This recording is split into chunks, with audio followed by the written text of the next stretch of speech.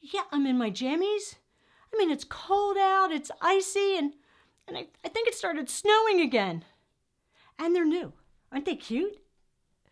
Hi, gang. It's Sharon Pack Withers from the Philadelphia Acting Studio with a tip on protecting your wardrobe. Now, most of the time when I'm on the set, either doing a commercial or a film, I use my own clothing. About 5% of the time it's given to me. And living in Philadelphia, that's usually when I do documentary work down at Independence Hall. Now, the first time I did something like that, I arrived on the set and I was handed a hanger with about 8 pounds worth of costuming on it. And I got changed and I came back and I had all my clothes, all my street clothes, neatly folded, and I put it down on the chair I was sitting on. Well, while I was on the set, I guess somebody needed my chair because they picked up my stack of expensive clothing and threw it into a corner with the dust bunnies and the mouse turds. And what that taught me is that I need to be responsible for my own wardrobe. So this is what I do. I show up now with a garment bag. Simple and easy, as well as a hanger and a shoe bag. So all my street clothes get hung up inside the garment bag, zipped up nice and tight. I'll hang it in a safe spot.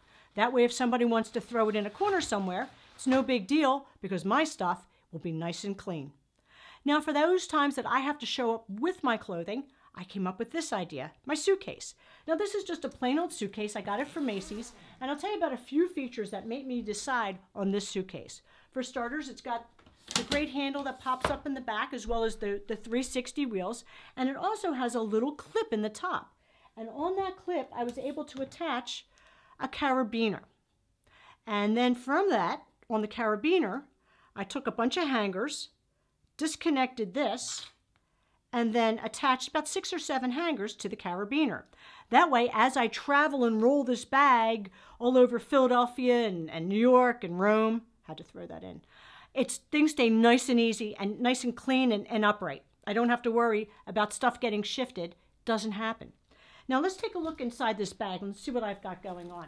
So again, it's just a typical suitcase, and like most suitcases, it comes with 2 straps. So I use the bottom strap to hold down my shoe choices, and the top strap I use almost like a clothesline to hang pants and skirts and things like that.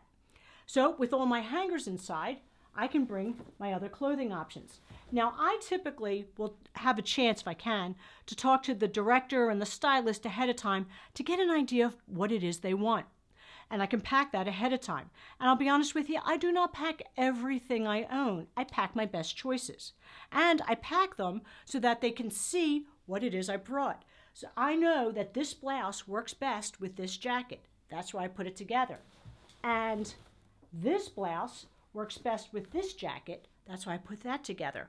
Also, my method keeps blouses like this that I need to iron nice and neat and no wrinkles. It's great. Also, off to the side, I'll keep a few interesting things, like say a lint brush, as well as a sewing kit, an extra charger, stuff like that. Well, I hope you picked up a few great tips. I want to thank you for watching. This is Sharon Pack Withers from the Philadelphia Acting Studio.